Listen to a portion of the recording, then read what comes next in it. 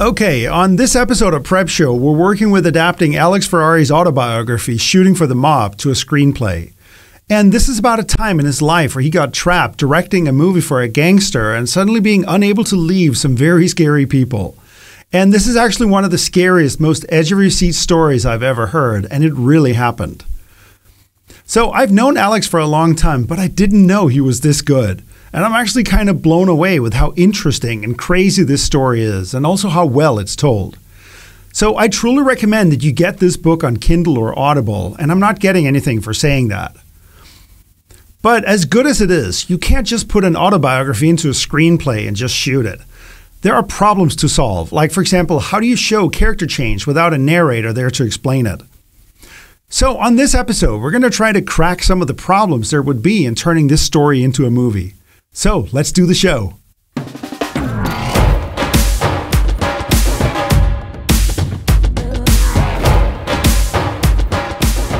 So on this episode is Alex Ferrari, who should need very little introduction. He's a director behind movies such as This Is Meg and On the Corner of Ego and Desire. He's also the author of two very popular filmmaking books, Shooting for the Mob and Rise of the Filmtrepreneur. And he's creator and host of the #1 filmmaking podcast, Indie Film Hustle. Prep Show is brought to you by Hollywood Camera Work. Check out Causality Story Sequencer, which is a new kind of writing app where you develop your story visually. Prep Show airs on YouTube and Indie Film Hustle TV and as a podcast. And remember to subscribe to get notified of new episodes. I got you on the show here for a very specific reason, because you've written a book that's called Shooting for the Mob, which details a really weird, let's show it there, an experience that you had where you basically ended up making a movie for somebody who was a mobster type, and suddenly you were trapped in that. And I thought, okay, that's interesting. And you sent me the book, or the audiobook, and I listened to it, and I was expecting that, okay, this is a filmmaker who's had a weird experience, and okay, it'll be kind of fun to hear. It is amazing. This is one of the best books I've ever read. And oh my God, thank you. I'm just, okay, so just give me 5 minutes here to just blow smoke up your ass. I appreciate it. It is so good, and I mean this from the bottom of my heart. First of all, it is an incredible tale. What happened to you is like out there, but it's also incredibly well told. Like I've done my share of nonfiction narratives and getting that to work, and I can appreciate the level that you're doing this at. And I'm like, I am listening to something from a different level here. I walked my dogs listening to the audiobook. I cannot remember those hours. Normally, when I have an audiobook that I'm listening to, I'm kind of, okay, do I have to listen to the next hour of this? Okay, let me put it on because there's nothing else or whatever. This here, I look forward to get out with my dog so I could hear. I have to find out how this ends. Alex, I'm blown away. I always knew that you were good. I'd seen these other things. This is at another level, bro. Oh, man. I'm humbled, brother. I am humbled by those comments. Thank you so much, man. It's so good. Thank you, man. And the thing about it, I kept wondering while I was listening to it is, why does this work so well? So I think do you want to summarize the book in a way that doesn't give away too much plot? Even though I have to say, unless you give away the ending, knowing many things about the plot will completely not ruin your experience of listening to this. But the best way, honestly, it's just to read the back of the book real quick. Like that really summarizes everything. Alex Ferrari, a bipolar gangster, a naive young film director, and Batman. What could go wrong? Alex Ferrari is a first-time director who just got hired to direct a $20 million feature film. The only problem is the film is about Jimmy, an egomaniacal gangster who wants the film to be about his life in the mob. From the backwater towns of Louisiana to the Hollywood Hills, Alex is taken on a crazy misadventure through the world of the mafia and Hollywood.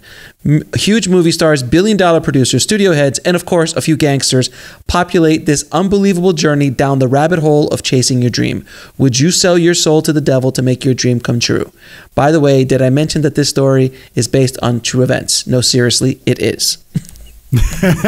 Pretty much covers everything. That's good. That to me actually doesn't capture it. It's crazier than that.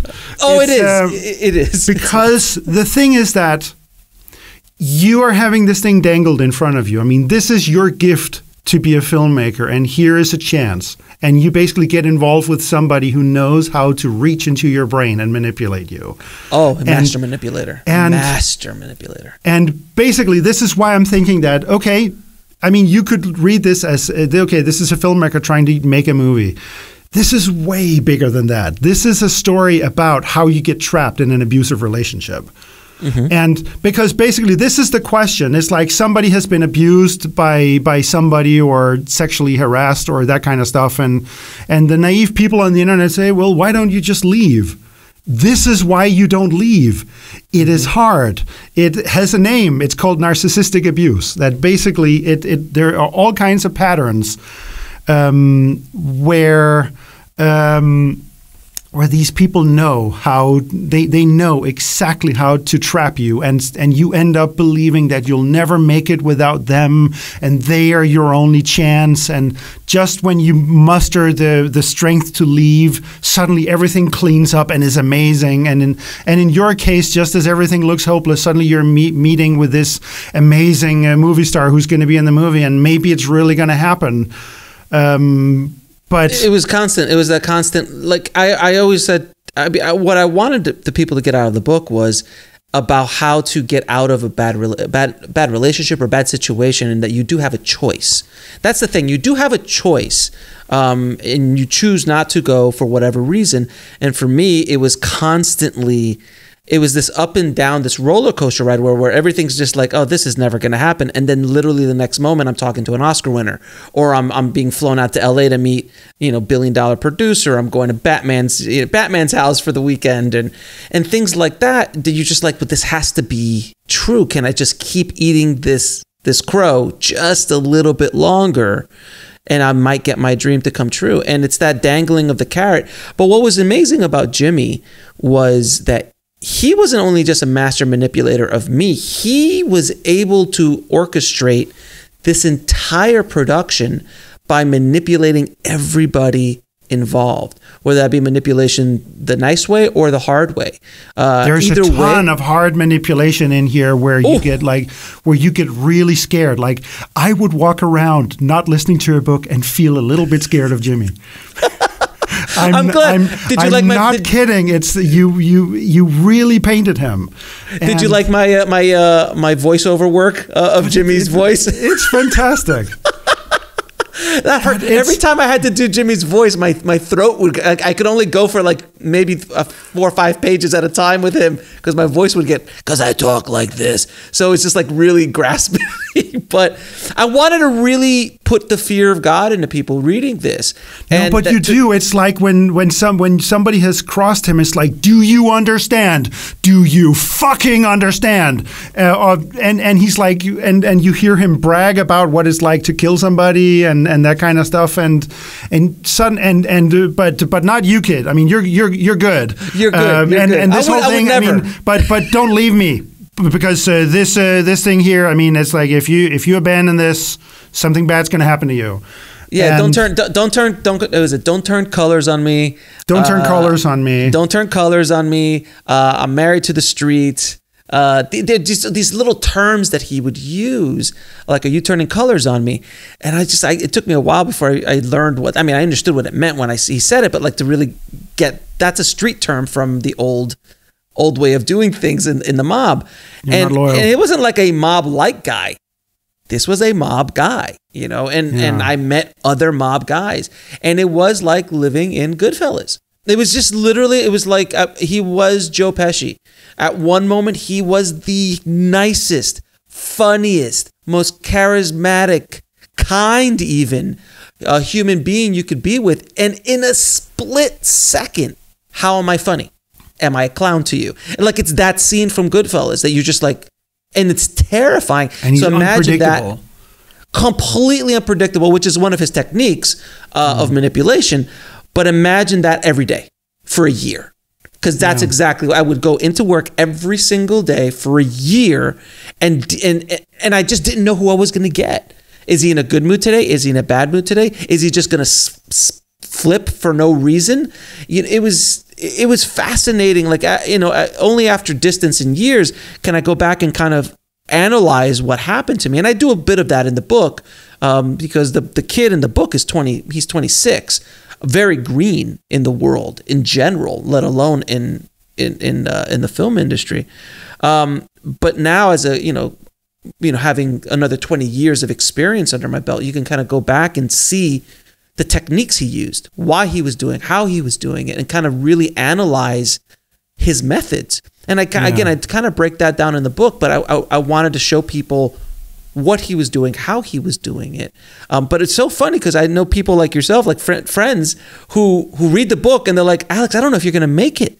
I'm like, well, obviously I made it because I'm here and I wrote the book. But like, I was fearful of your life in the book, and I'm like, well, that's great, but I'm alive. And so obviously, I could have gotten beaten up and recovered, and that's the. There is that threat of physical harm, whether it be death. Yeah. No, of course not, because I'm still alive.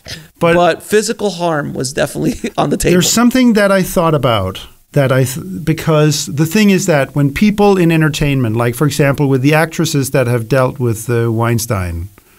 Yes, that is certainly Weinstein. Is that Weinstein? Yeah. Weinstein, sure. Yeah. Where people who have been exposed to abuse, but it's somehow connected to trying to get a career doing something. I think they don't get the same kind of support as just somebody who's just been outright abused, like a secretary who's been, sexually harassed or something like that, because there's this element, well, you're trying to achieve your dreams, so screw you. I mean, I don't have to have sympathy for you. And I thought about an analogy, because there's something about that's not really right, because in the film industry, if you have a talent, like let me give you an analogy where you wouldn't wonder about this at all. If you are a rocket engineer, there may be two places in the world where you can get to use your talent. And if you can't get in there, your life has no meaning. That's it. You have a talent, you can get to use it in these two places. What if the gatekeepers in both those places are super abusive? You have this, it's not really about, this is the thing that's a little annoying, that everybody thinks that filmmakers, and especially actors, they're doing this because they want to see their name in lights. And that's in there, but it's kind of way in the back. It's that I have this talent. If I don't use this talent, then there's a chance my life has no meaning. I need to use this. I can only use my talent if we're building rockets. Like, I can only use this talent. And that means that traps you, because it's not just that you want to achieve your dreams. It is that this is possibly the only chance for you to use your gift that keeps you in there. It's like, it's not being famous. Ultimately, the director's usually not famous. The director gets to be creative, and we're doing this, and it's amazing. We're on the set, and we're shooting and picking angles. That's the dream. The dream is not the fame. Well, the thing is that Hollywood in general is really good at selling the sizzle, not so much the steak. And they're excellent at the sizzle. And that sizzle is what draws, like a moth to a flame, people to Hollywood on a daily basis coming off the bus. Brand new crops of people chasing that dream. And they believe that the only way to make their dreams come true is to go through the system, go through the studio system, go through these gatekeepers. And Harvey was one of the big gatekeepers, and he was a kingmaker. Without question. He made many careers. Without him, Robert Rodriguez, Tarantino, sure. Kevin Smith. The list goes on and on of filmmakers that he propelled. He was doing just horrible things behind the scenes, but that not illusion, but that mythos is what drew people to him and to his company, because they knew he could make it happen. I was in a similar scenario where Jimmy wasn't a kingmaker, but he was enough of a thug that if he could get me in front of kingmakers, he was just another gatekeeper to a gatekeeper.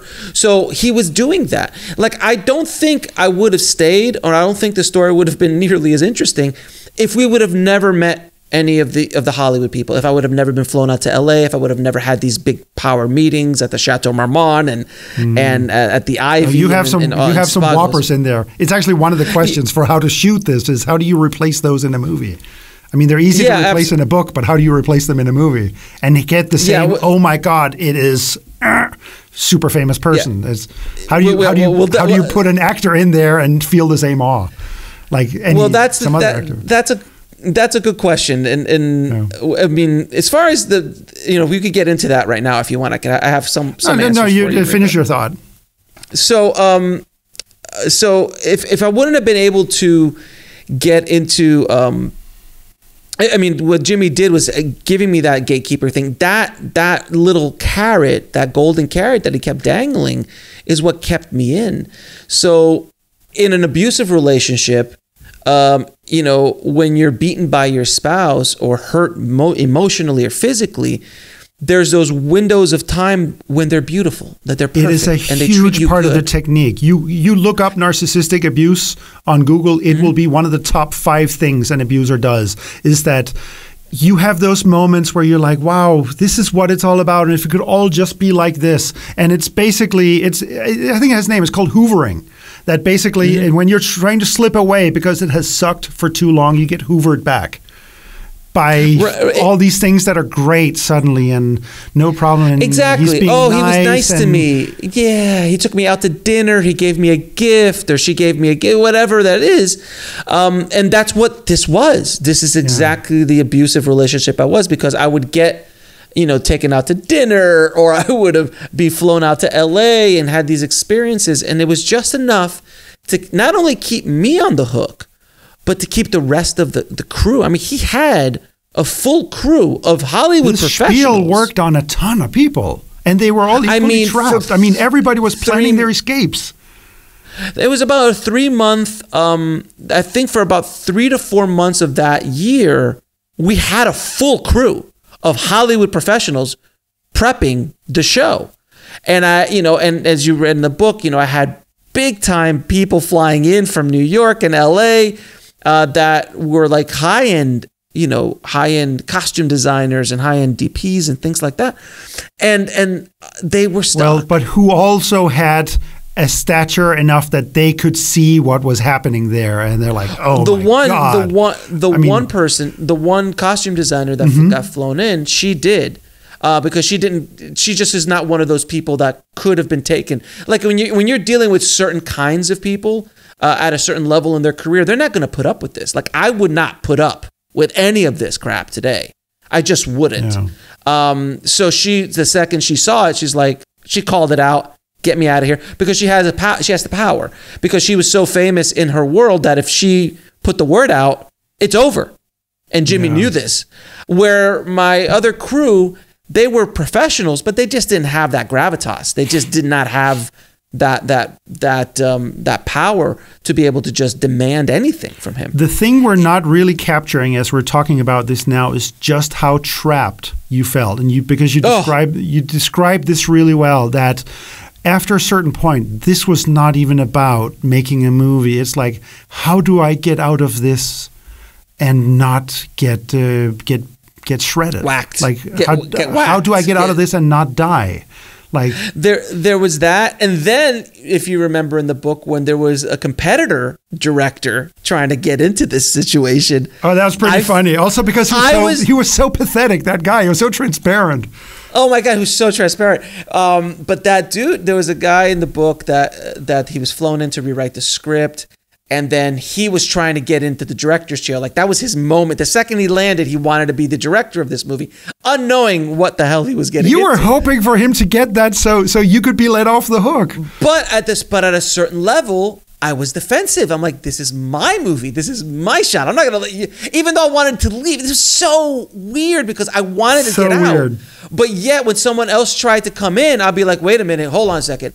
And that's when that mind starts screwing with you. You're like, wait a minute, if I leave and this guy comes in, he might get all this that I've been working at. Like, he might get the shot. So wait a minute. So it's like, it was so weird to be in that place. It is sunk cost. You know sunk cost, right? I mean, it's like I've put so much into this that now I can't leave. And that's I just have to pour money into that, keep pouring into that black hole.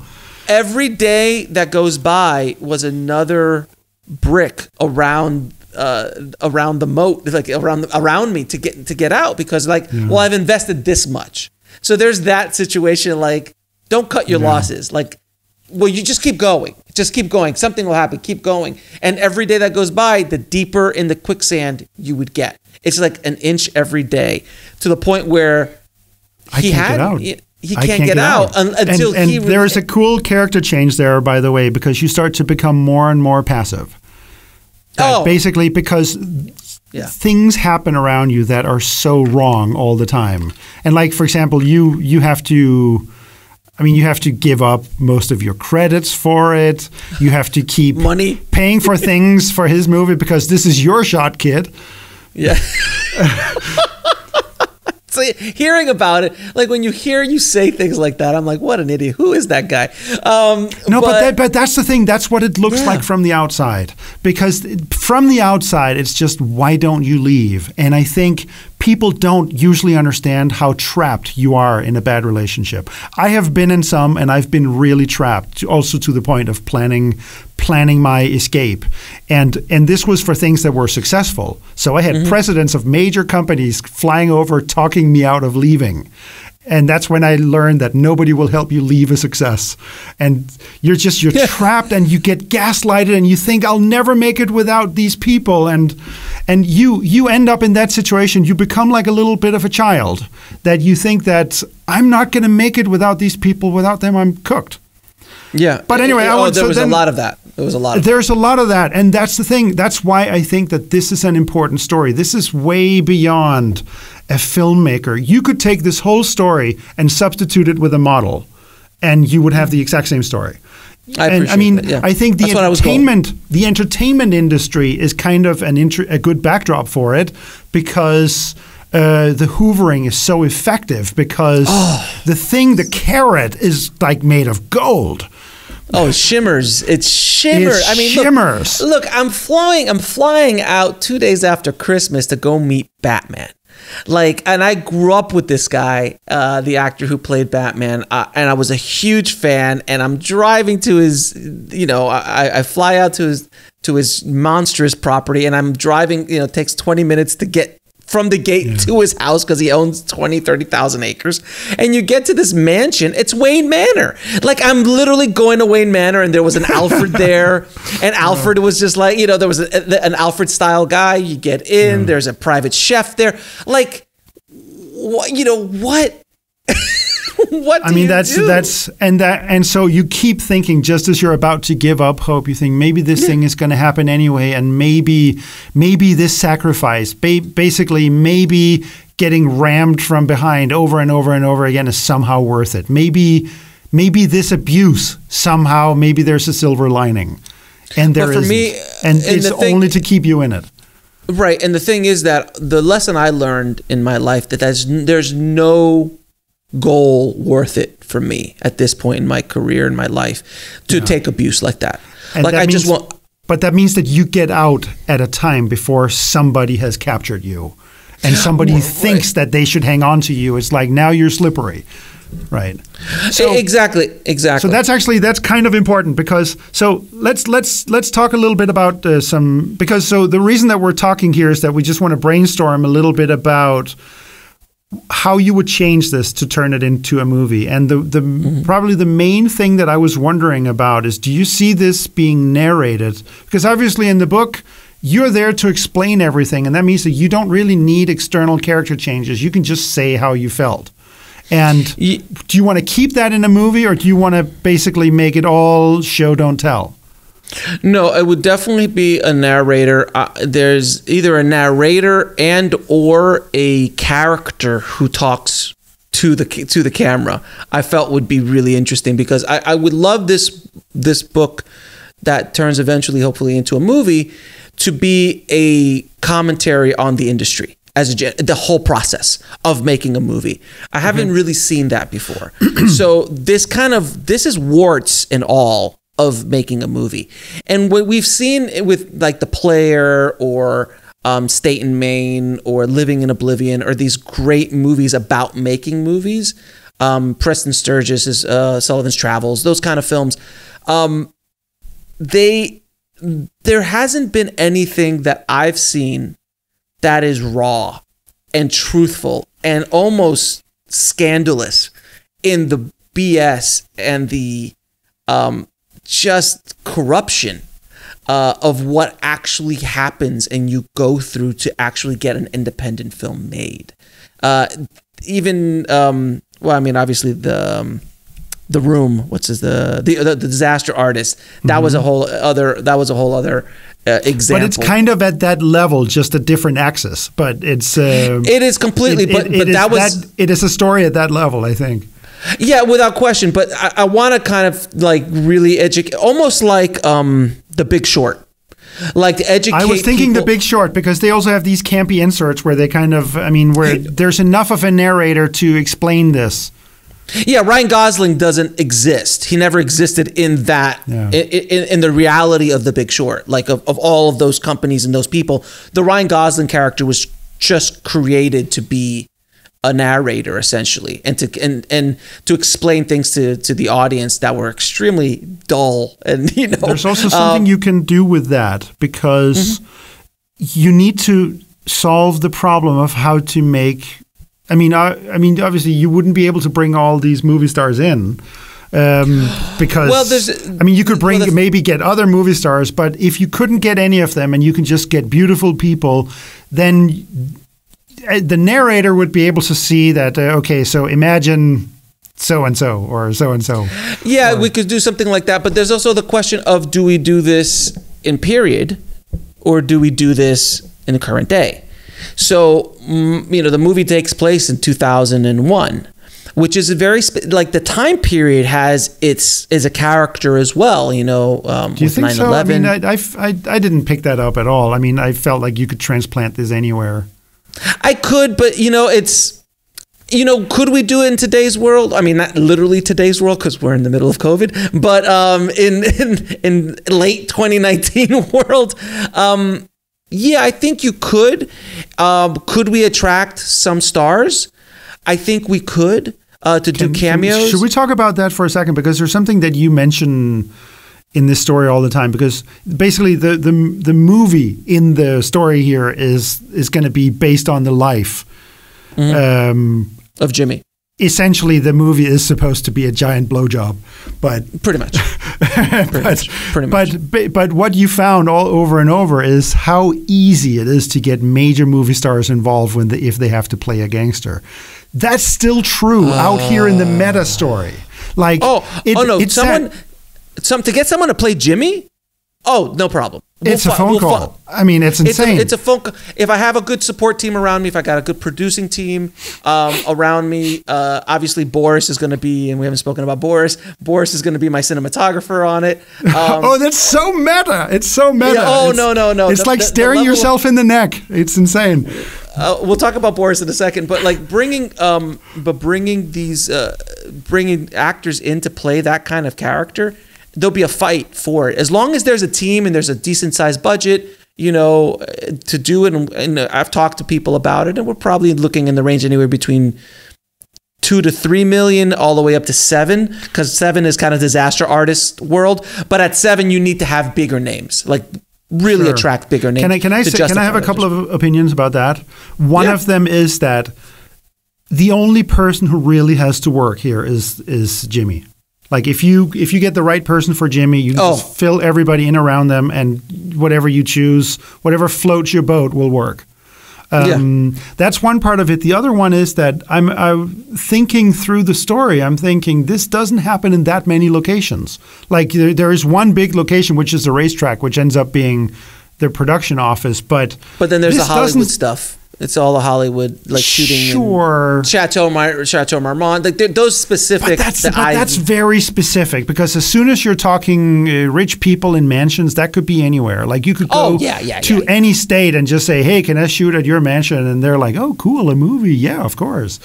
It doesn't seem expensive to shoot this thing here. Like if you, Oh, sorry, I lost my earpiece. This seems like the most doable movie I've ever seen, because this role of Jimmy, and it is. I mean, you paint it well, but it's an actor would fucking fantastic, that role. I appreciate that. No, that role, actors will fight. They will be fighting for that role. You will be able to get like real stars in that role, and that's the only thing that has to work. And then the budget is as much as you can claw together, but it seems that makes sense. That makes sense. You could shoot this for $1 million and 2 plus talent. Yeah, absolutely. There's no question we could shoot it around that range. When we would shoot it, I have no idea because of COVID. But no. I mean, but that's also okay. I'm so supportive of this, because this is a cool story. But it's also, for me, it's bigger than film industry. I get that you want to represent, you want to show how the sausage is made. For me, it's a story about being trapped and in a situation that gets more and more impossible. Like, this is a mainstream movie. No, there's no question about it. I've heard people who've read the book who've told me that they're not in the film industry and they found solace in it, and that it helped them get through a bad scenario. Because look, there's so many people in the world who are in bad relationships, whether that be a boss that they feel trapped, or a spouse, or a family member, or a friend. There's always somebody they have a hold on you. And right, exactly. And this is a very entertaining story in regards to how to deal with that and how to eventually get out of that situation. But I agree with you. I think that the Jimmy part is the key part of the whole movie. My part, obviously Brad Pitt for me, a younger Brad Pitt, obviously. I mean, because the resemblance. But the two key parts is me. He still looks pretty smooth, though. He's a good looking dude. I don't think he's playing 26 right now. I don't think that's his. No, we could spend $200 million de-aging him. So I'll talk to Brad and see if he can make that happen. Yeah. But those are the main parts, and then everything else, it revolves around those parts. But like for everyone listening, there is a major character in the story called Boris, and Boris is my cinematographer in the prep that I met, and he's one of my best friends, and he's like from Russia or Eastern Europe. He's an Eastern European. So he knows DP. Real mafia. So he's the only one who isn't completely intimidated, because he's used to people who break legs like quickly. Yeah, he was like, I said in the book, he goes, Jimmy's not a real gangster. You want real gangsters? I'll show you real gangsters. So but Jimmy also respected him. I never saw him get out of hand with Boris. He always respected him. There was just that level there with him, unspoken. So Boris was my angel, but it was Boris and Frank. Both of them, Frank was my first AD. Both of them were the most seasoned people on my team, my production team, and they were my guide. They were my protectors in many ways. Boris was my guardian angel and kind of guided me through this process, because when he found me, I was essentially just a rag doll. I was beaten up so much that I could barely get anything creative done. Like, I just couldn't even, so he brought me back up. You had all the will beaten out of you, and he kind of him and Frank really helped me come back up. And so I talked to Boris, because it was Boris's idea for me to write the book. And he's been very supportive of me making this for since the day after he flew out. He's like, we got to make something about this. And I told him, I go, there's only 2 rules if I'm going to make this movie.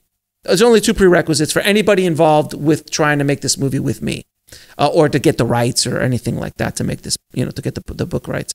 I direct, and he's the cinematographer. Other than that, I'm fairly open. Sure. I'm very open to a collaborative art, but those are the only 2 non-negotiables. And that he's the DP. I mean, he's a very well-known DP now, and I don't want to give away too much about Boris, but he's very well known. He's worked on big projects now. He's very vetted. It would be not a problem at all to have him. He's not like he's not done anything. He's fine. But I talked to Boris. I go, Boris, the day that you and I are on set shooting a scene with you and me being played by 2 other actors in the scene, where I'm directing myself, you're lighting yourself, I think the space-time continuum will explode. Because it's never, in the history of Hollywood, that has never happened, ever. There's never been a movie about a filmmaker where the filmmaker, first of all, directs the movie about his life or her life, and let alone the cinematographer, who's like, it's just a very unknown quantity. It's great marketing. It's I mean, look, just I can lean on the marketing alone, just that I'm the director and I'm in, and all that kind of stuff. So no, it's full circle. There's one thing I want to loop back to, just with the narrator thing, because there's something that I think is important that you ought to do, is that even though you're allowing yourself a narrator, I don't think a narrator can do the heavy lifting that the narrator is doing in the book. Because the narrator in the book is 100%.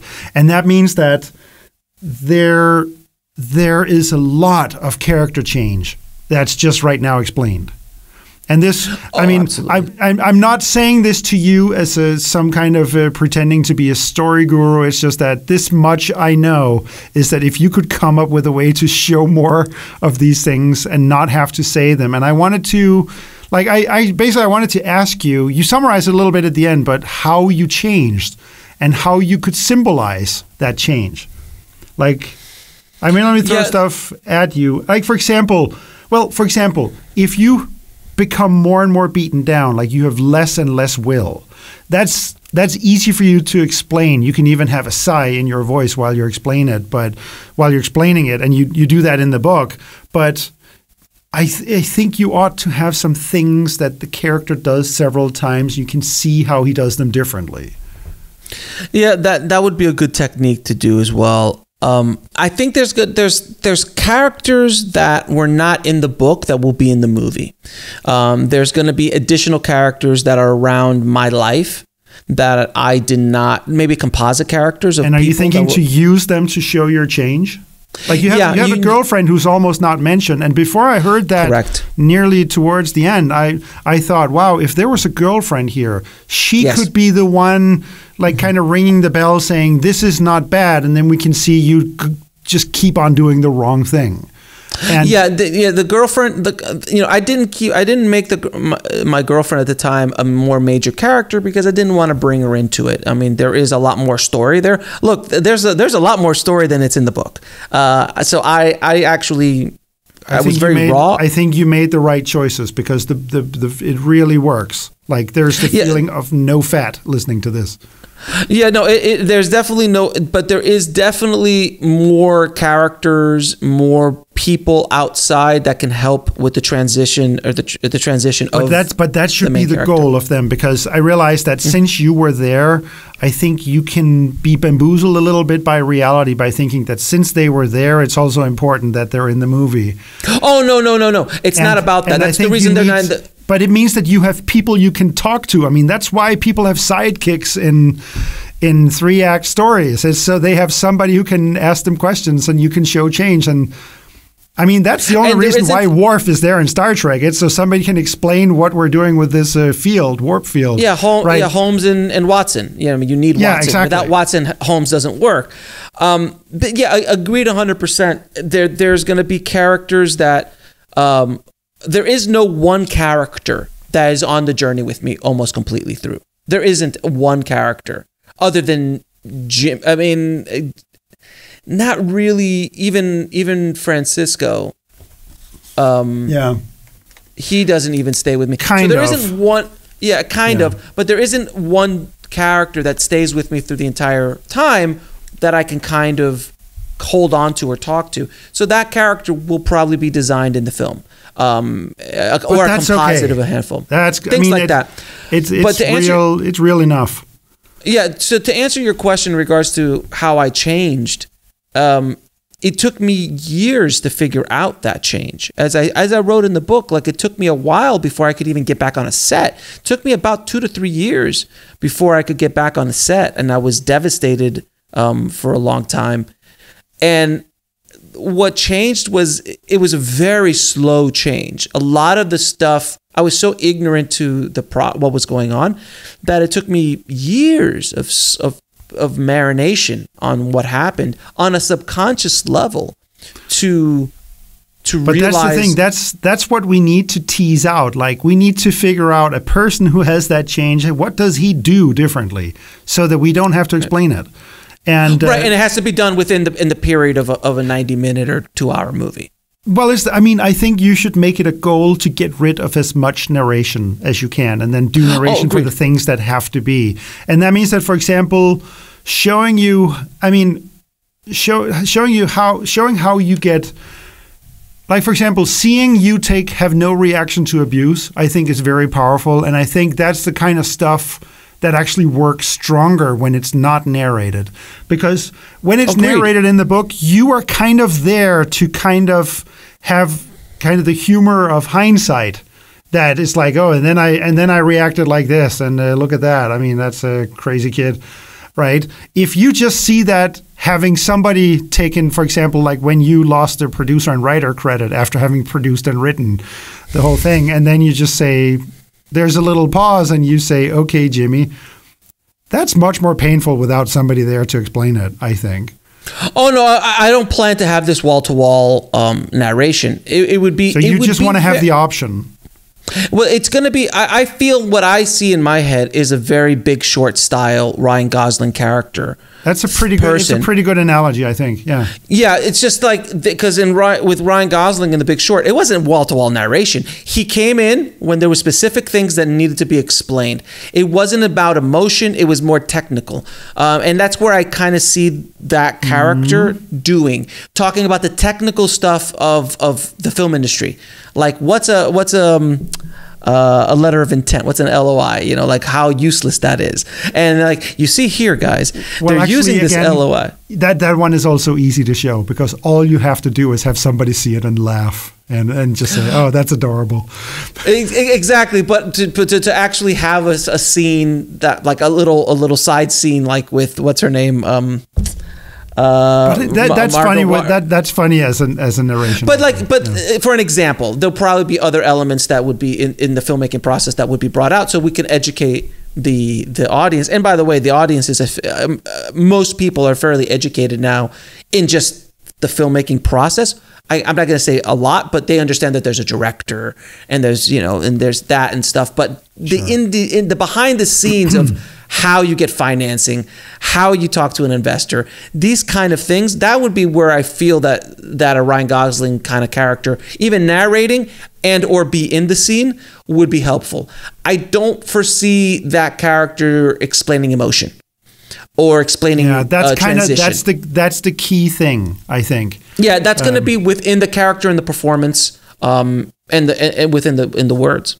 So I mean, that would be my homework for this thing here, is to try to come up with many change events and just make lists of things you could do that would capture that, actions that would capture somebody having I mean, for example, there's the beginning. You have a preamble in the book, which is actually what I think is one of the more difficult things, because it's the backdrop. Basically, I mean, I guess I can say this. It's not too much of a spoiler because it is the beginning, but you start in the beginning with being like a really super arrogant young director. Yes. And you have way, way, way too much belief in yourself, and you invest way too heavily, and you get crushed. And that means that by the time you bump into Jimmy, that looks like Up. Do you see what I mean? And that's very much part of being trapped, because if you were doing better, that wouldn't have looked like Up. And so I think that's an important thing, but it's also, I mean, let's talk structure a little bit after that, because I'm super liberal about your structure in this here. I wouldn't pollute your story here with 3-act structure. It could ruin it. But I do think that movies need to get started. And there is a danger of not getting started. So the problem that you have is that if you don't spend enough time on it, that prior thing, you being arrogant and completely over-investing and getting crushed, then you don't understand a big part of the allure of what comes after.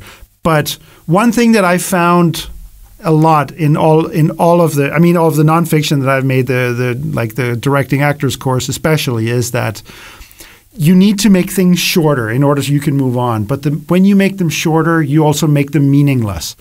And so basically everything goes through a process. It's a long explanation. I have to get it shorter. I have to get it shorter until this is stupid. Just cut the sucker. And then it's out completely. And now finally we can move on.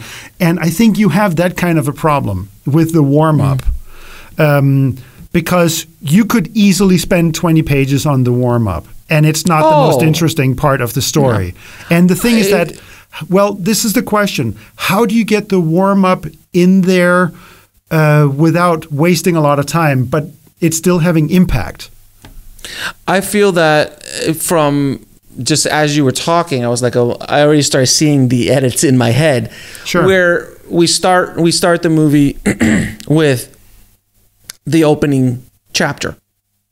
That precursor to something that happens later in the story. I always love that. I always like a story starting with like the murder or something like that. And you're like, oh my God, there's a murder. So now you're watching the whole movie and you're like, or the whole episode of a show, and you're like, someone's gonna die. So you're kind of like looking for that moment.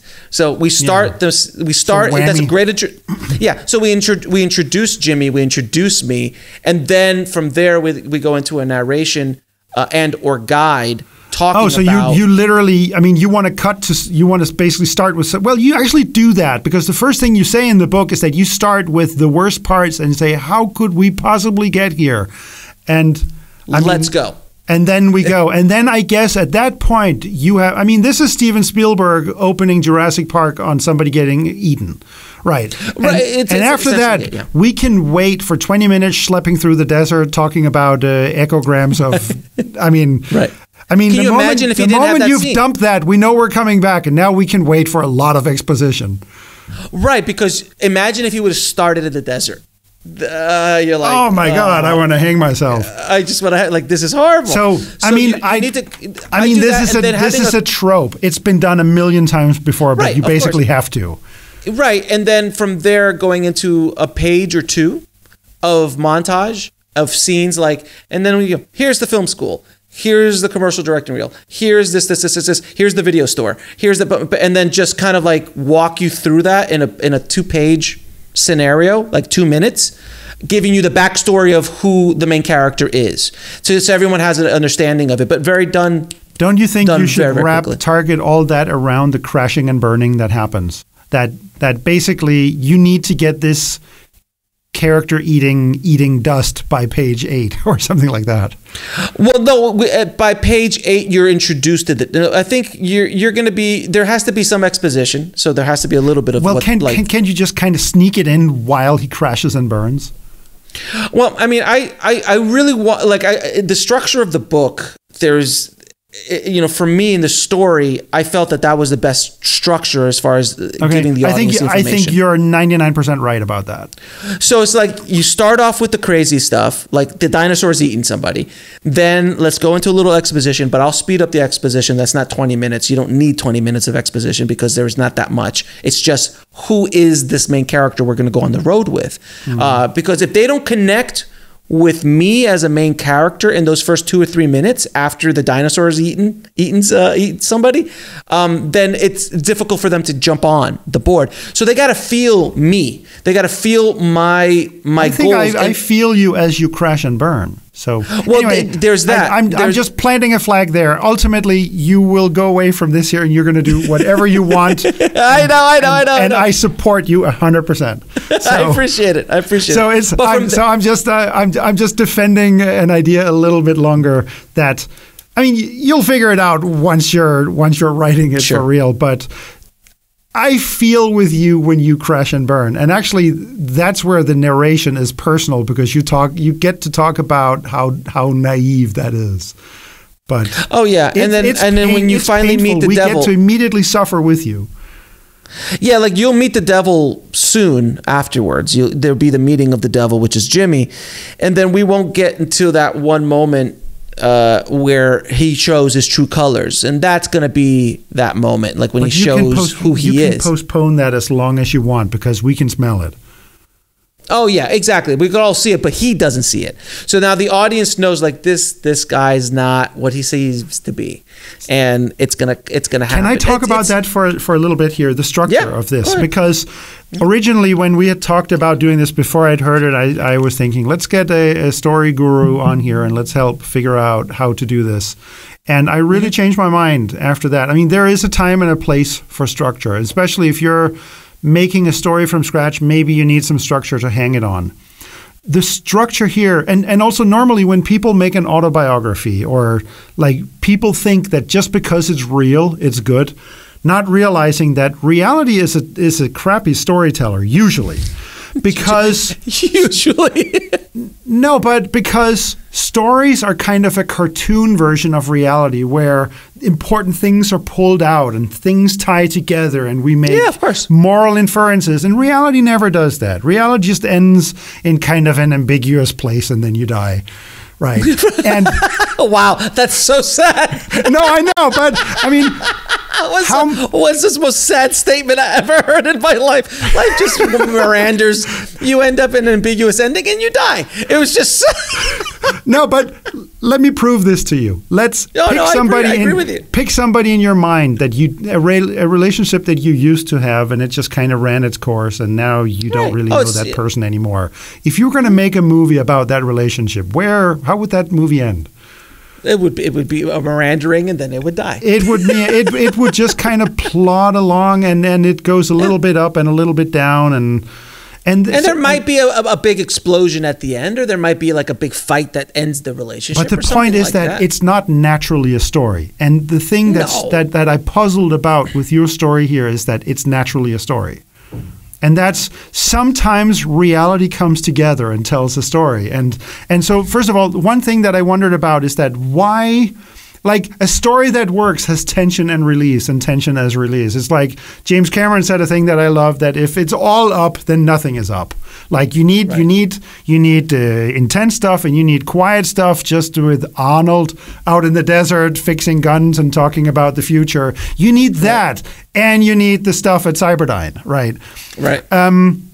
Your story has that. You have tension, release, tension, release, tension, release. And I was thinking, is that coming because he kind of sequenced reality into something that would have that? Is it because you're a great storyteller, or is it because it just happened that way? And I started thinking, maybe the abusive relationship is exactly like that, because it's down, down, down, down, down, and then up, and then down, down, down, down, down, and then up. And there's tension and release baked into the nature of the relationship. Is that? I think. What do you feel about that?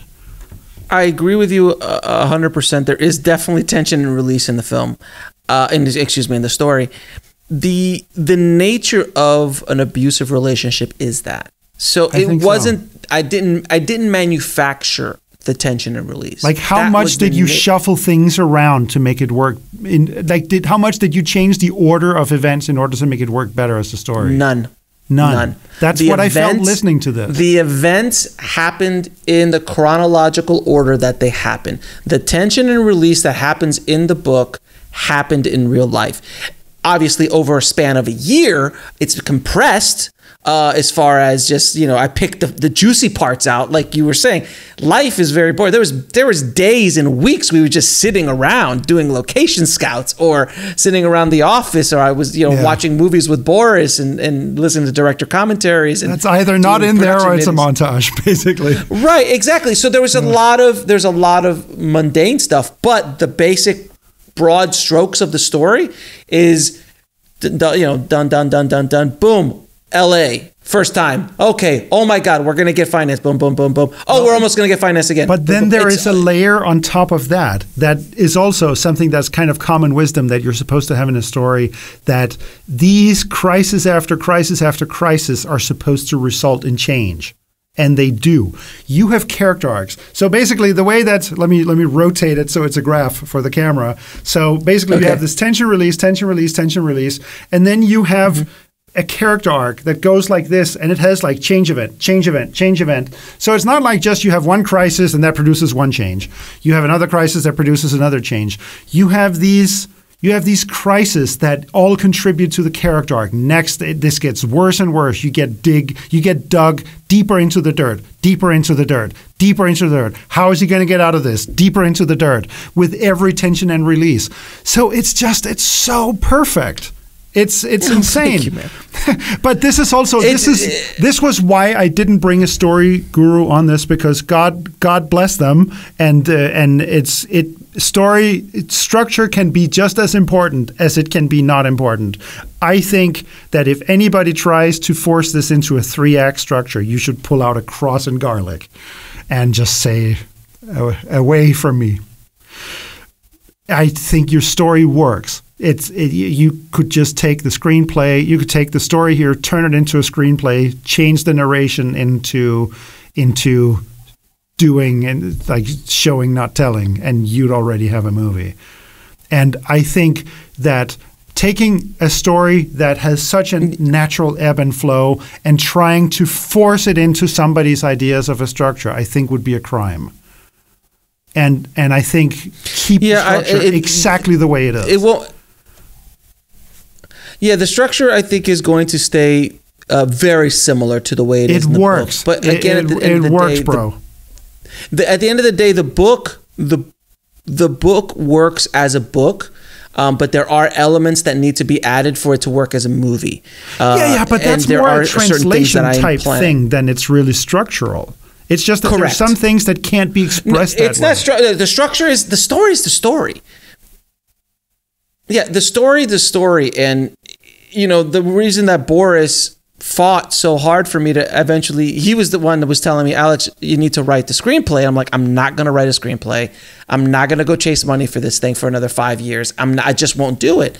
And he finally said, well, why don't you just write the book? And I'm like, damn it, I can write the book. So you lost your last reason why not.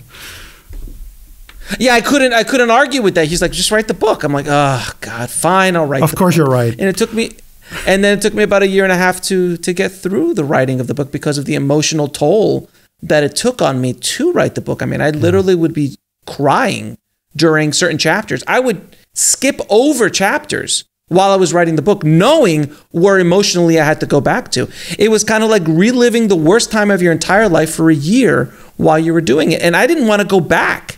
I didn't want to go back to Oz. I didn't want to go back to that world. I avoided it for almost 20 years.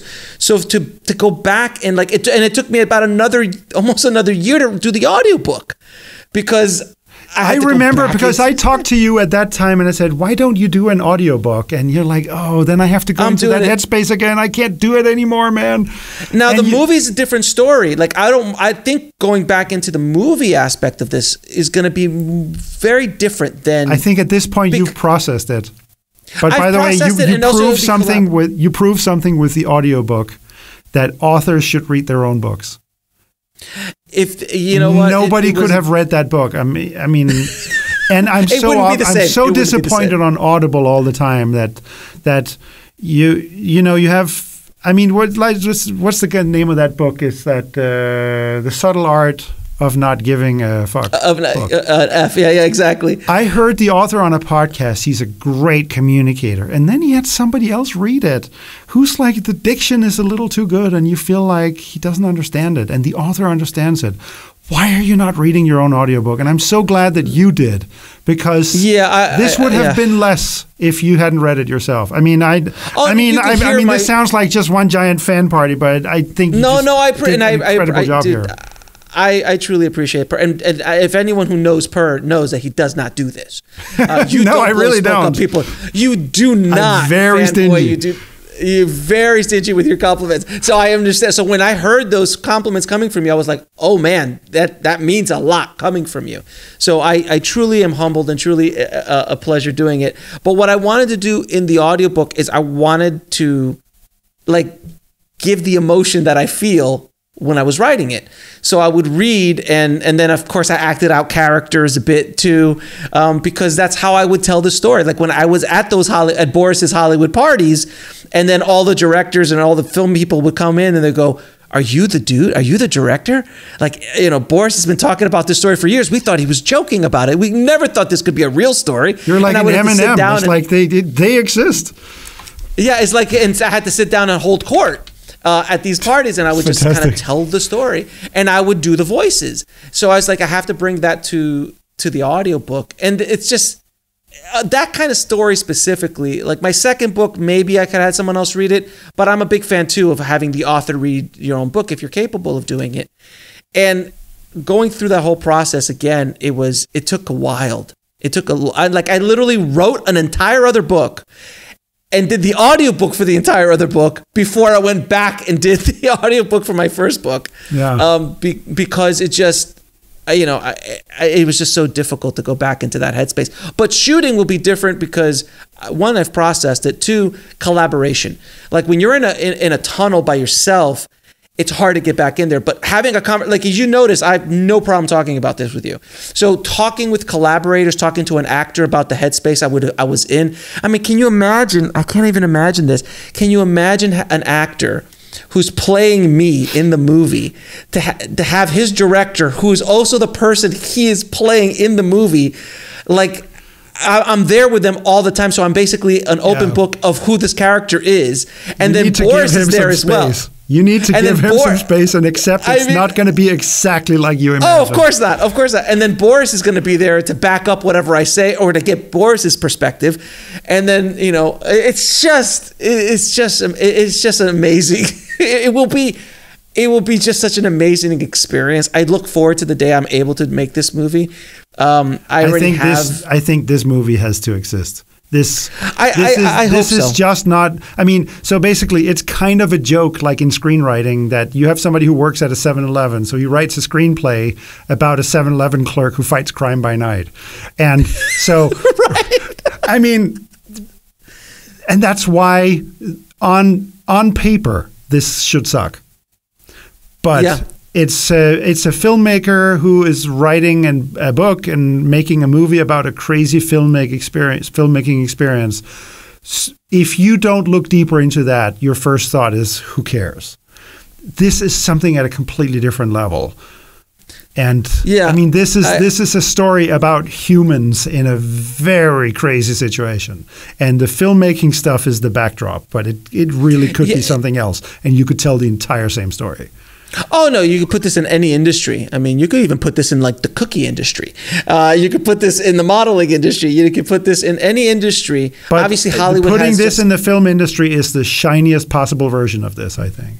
And that's where it is. So don't change anything. We're high-tech carnies. That's all we are. We're high-tech carnies. Yeah. So we're carnival folk in the industry, but we're just high-tech versions of just normal carnies. So it is a very colorful world. And then you throw the mob in there with Hollywood, and now you've got two very colorful worlds colliding in a way that hasn't been done before. This is like, I've talked to people in the industry about the book and the movie potential about it.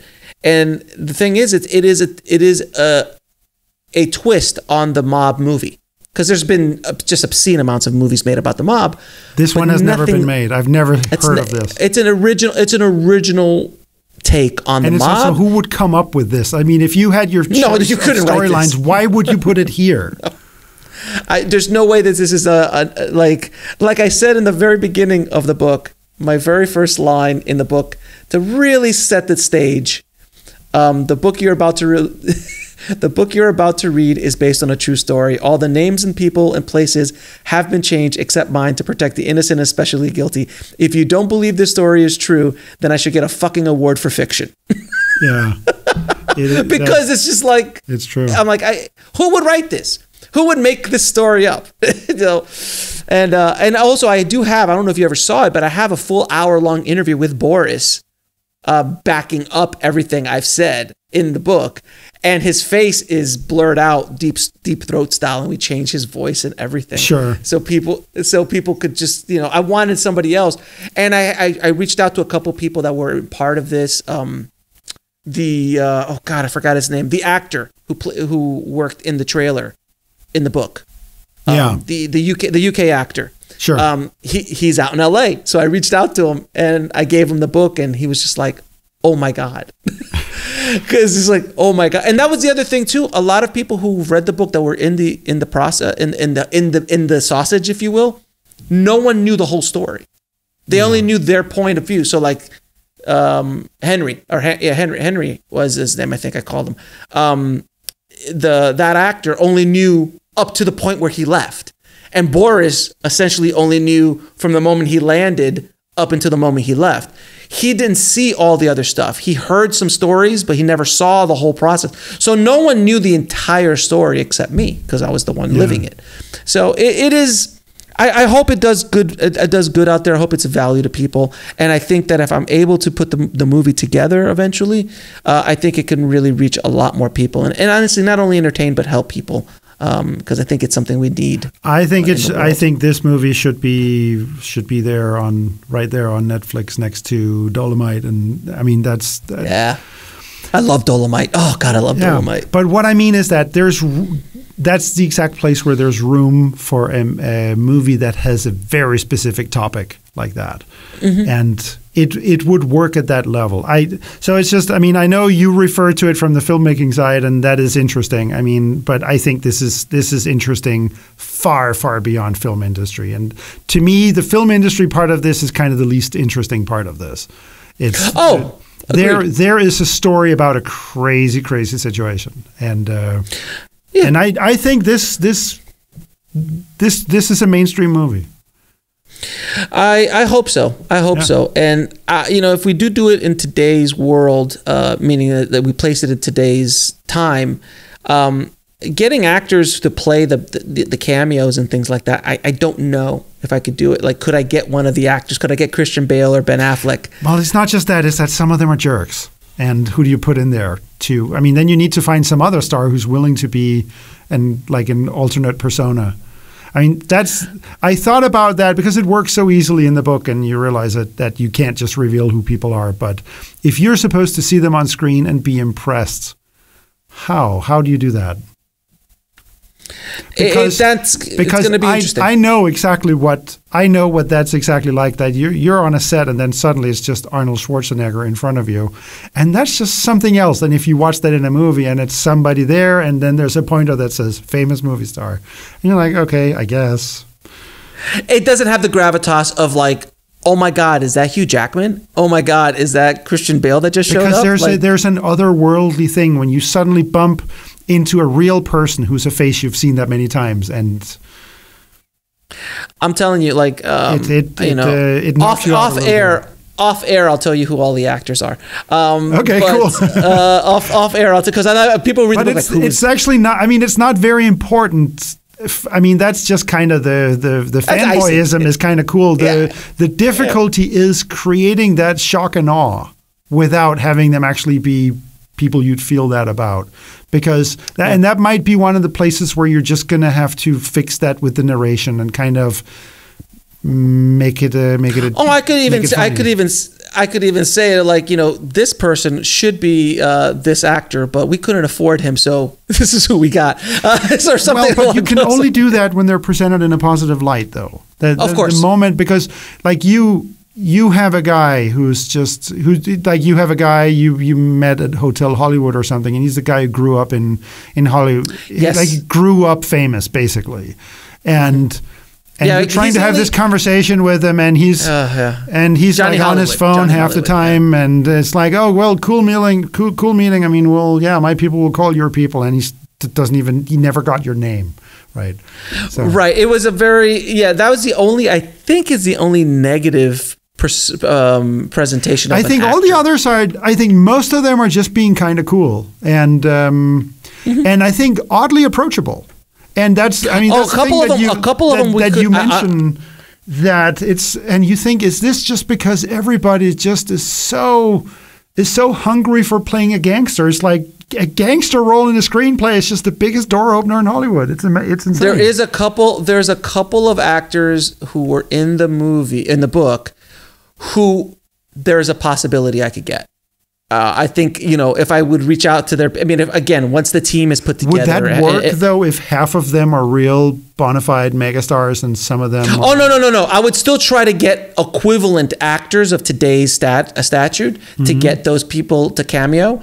But specifically, there's a couple that were in the real story who, if I reached out to again after this whole story and sent them the book and the whole thing, that I feel that they would come out for a day. One could also hope that once you have like somebody really famous attached to Jimmy, that it becomes easier to get. The more you have, the easier it is to get them. And then my thought was that either you have them be like good or you have them be bad. I mean, it seems like people are generally open to playing a terrible version of themselves, as long as it's kind of there with a wink and a nod. Yeah, I mean, again, Jimmy, I think once Jimmy is written into the script, I think actors will beat themselves. But written into the script, that's like a copy-paste from the book, right? I mean, pretty much. I mean, all I have to do is send them the book. If you send them a copy of the book and go, read this book, do you want to play Jimmy? I mean, that's got to be the most attractive role, like in recent history. It's so... No, but I'm just saying that character is scary. And he's scary in such a subtle way. He's scary, he's funny, he's terrifying, he's kind.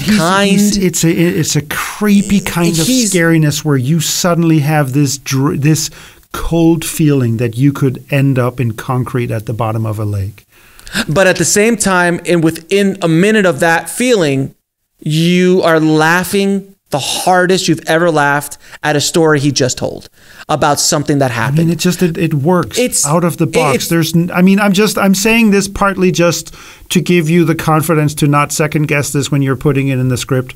This works. Don't fix it. Just move it over and fill in the lines that need to be filled in. But the stuff that's there is scary. And I mean, you're just capturing that character. I mean, Jimmy's going to be a verbatim from the book almost, I feel, because his character, I mean, obviously there'll be some more dialogue written or something, but the feeling of who Jimmy is, there's no reason to change. In all honesty, the characters in the book will stay those characters. They're very well defined. All the crew members, all the Francisco, then all these other characters, Boris, they're all very well defined. So I don't feel that there needs to be a change. I think the only change will be adding a composite character or a couple other characters that might be able to help the narrative. I think you need people to talk to, because there's a lot of thinking here he has basically in private.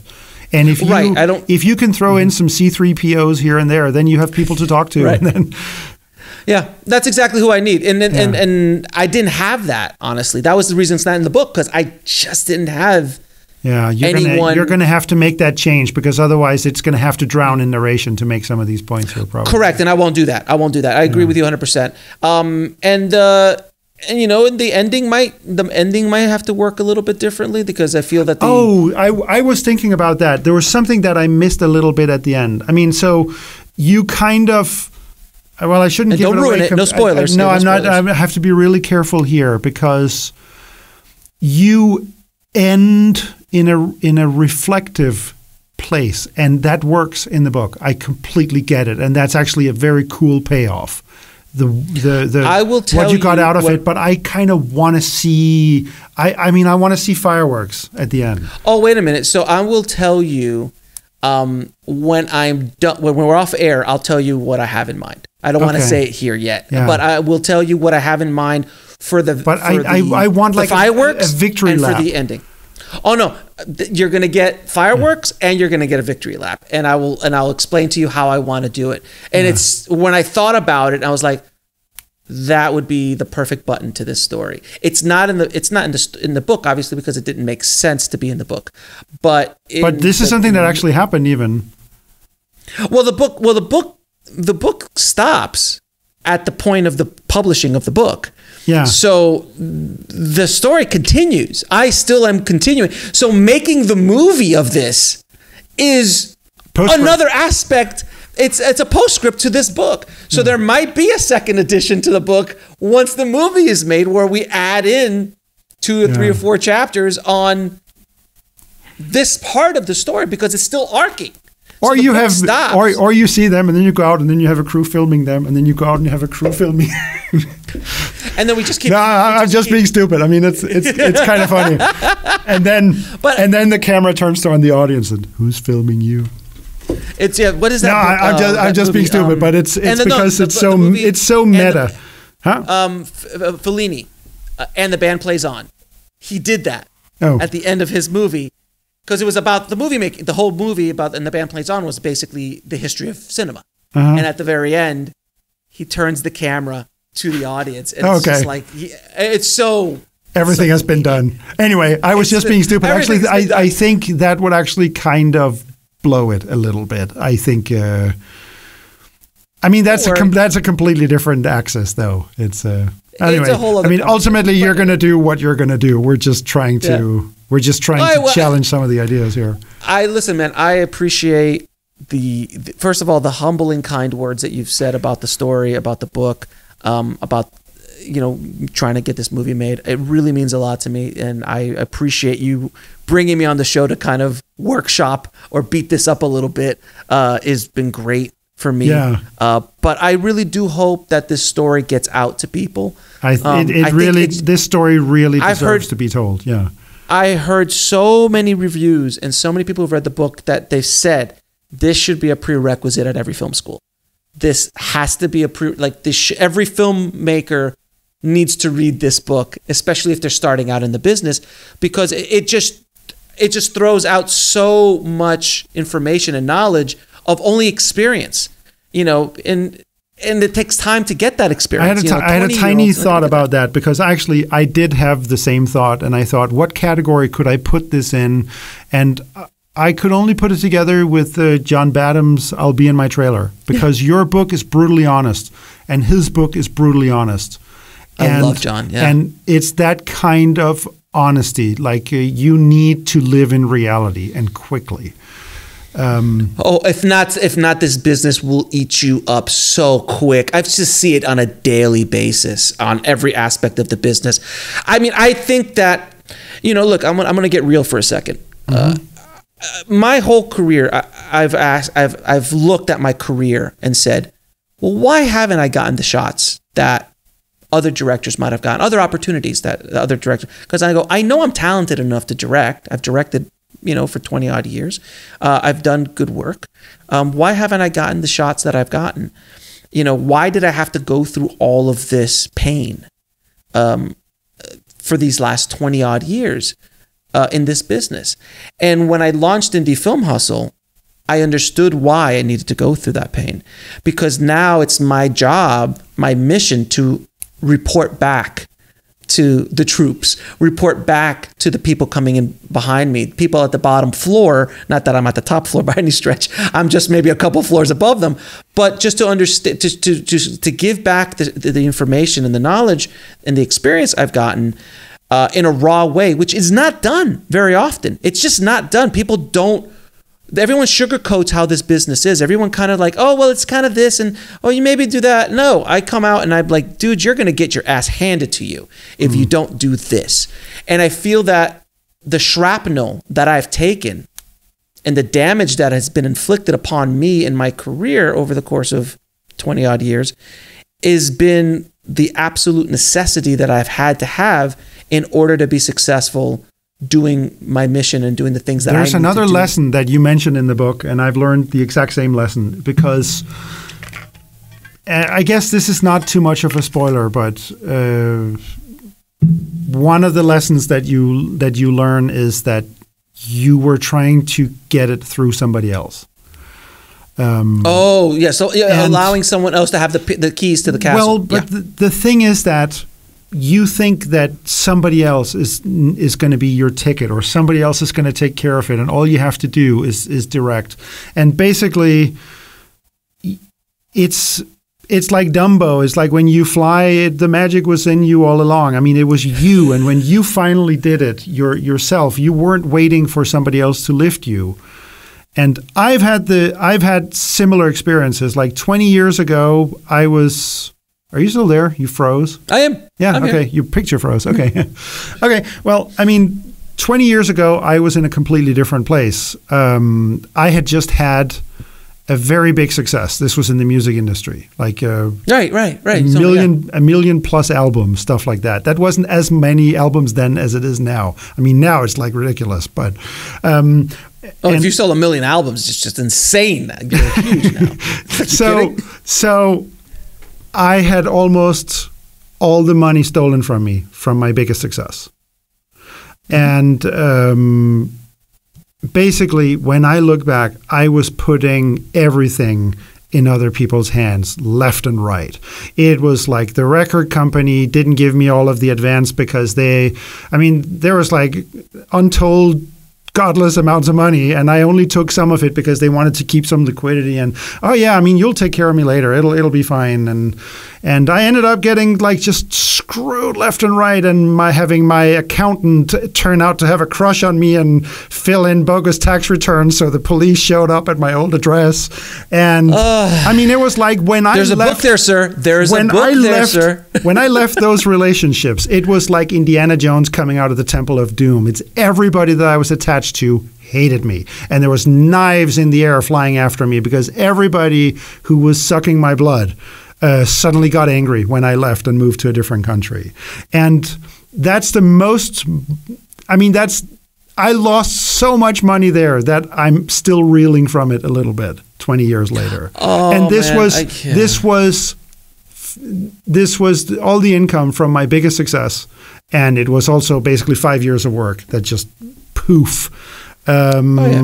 Because they started doing drugs. They lost the money on NASDAQ. And the thing is that at that point, it doesn't matter what's owed.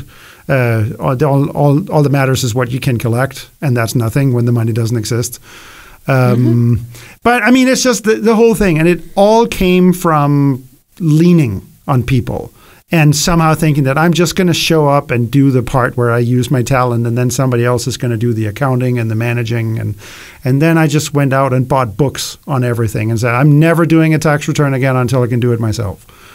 I'm never having somebody do that before I can do it myself. And that was the same thing with Hollywood camera work. I was thinking, okay, so I guess I'm going to get a distributor now. And then I'm thinking, what? I'm just going to fight to collect the money. I'll have no ability to audit them. They're going to kill it after half a year because then the marketing isn't easy anymore.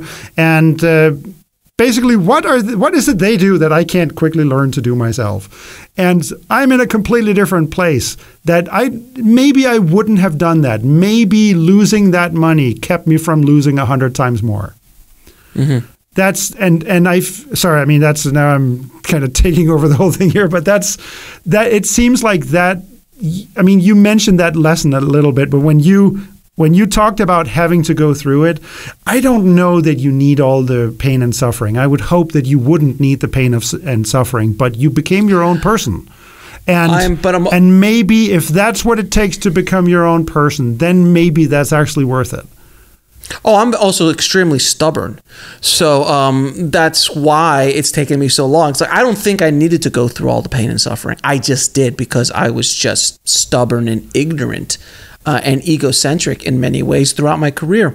So when I didn't learn the lesson became harder to learn. And it kept coming at me until I finally figured it out. And I'm still learning lessons. I'm still doing things. But I feel that Yeah, but your core character changes when you go through that. There's something in you that says that there's something in you. There's a part of your identity that just becomes solid. And I'll tell you what.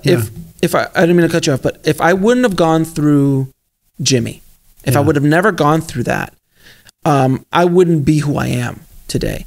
I wouldn't be as, like I said to my audience on my podcast, I go, if you guys ever wondered what the origin story is of the voice that you listen to, that grizzled, battle-hardened, shrapnel-taking guy, this is when I got bit by the radioactive spider. Yet I am no superhero.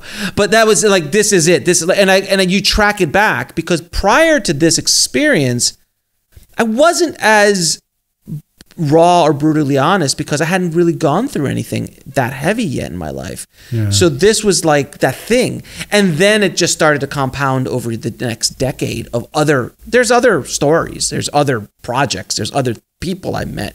Nothing as extravagant as this, but it just opened up, it just added more and more layers to this onion that is me. But it gave me that grizzled kind of like, it's really what, cool. Man? It's really cool that you are as honest as you are, because it must have been tempting to sugarcoat it, but I think it's so useful to see other people just really put it out there how they screwed up, because that's your chance at learning from somebody else's mistakes. And that's the same thing. You watch other people's polished movies and you think, I'll never be as good as them. And you don't know how Martin Scorsese sat in the edit bay and thought, oh my God, this movie sucks. How am I going to save this? And if you see people going through that, then you will feel less crazy, and you will doubt yourself less, and you'll be able to learn their lessons. You don't have to repeat that stupidity. You just need to see it happen. I feel that if I have a superpower, it's being raw and being honest in regards to my failings. I have no problem whatsoever. In my second book, I had a whole chapter about how I failed selling a film of mine. And it's just something you don't see often. So when people see something like that, there's an authenticity to it. Like this book, Shooting for the Mob, there's an authenticity in that story that you can't deny. Yeah. It's there. There's a rawness. Palpable. And when I actually went down to write this, when I sat down, I'm like, if I'm going to write this, I got to let it all out. It's got to be raw. It's got to be emotional. It's got to be just all warts and all have to be in it. And I did that. And I was very proud really of that fact. It is one of the best books I've ever read. And I shit you not.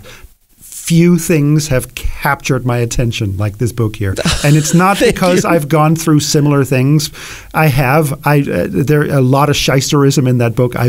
I'll tell you some other time, but I've met a person who's like a mini benign Jimmy, and I was doing a lot of what you were doing, but it was never scary that way. It's just all the same ways of dangling a carrot. But basically, that's besides the point. But this captured me, both because the story is so interesting and it's so well told. And thank you again, my friend. I appreciate that. It's so cool that you did this, and you did it in exactly the way that you did it. So I'm a huge fan. This sounds like an infomercial, but it's not. I will send you where do I send the check, Per? Where do I send the check? There is no payoff here. I'm genuinely enthusiastic here. This is really cool work. And if anyone who knows Per knows that this is not the usual Per. No one ever sees or hears this kind of reaction. So I am very honored. So why don't we wrap it here? We could keep going for hours, but we have other topics that we want to come back and talk about on different episodes. Alex. Yeah. It was so awesome to have you on here, and it's really cool to talk with you. You have some cool angles on things. I appreciate that, my friend, and I really truly appreciate that. And of course, if anybody wants to pick up the book, shootingforthemob.com. It's there for you. Yeah, or on Audible, where I picked it up, and the audiobook is a treat. Trust me. So very cool, Alex. See you later. Thank you, brother. So I hope you thought that was interesting. If you have a story that needs help, get in touch with us on the show website at hollywoodcamerawork.com/prep-show, and maybe we'll bring you on the show along with a story guru and try to figure out how to improve it. But that's it for now. So make sure to follow us on social media to get notified of new episodes, and I'll see you soon.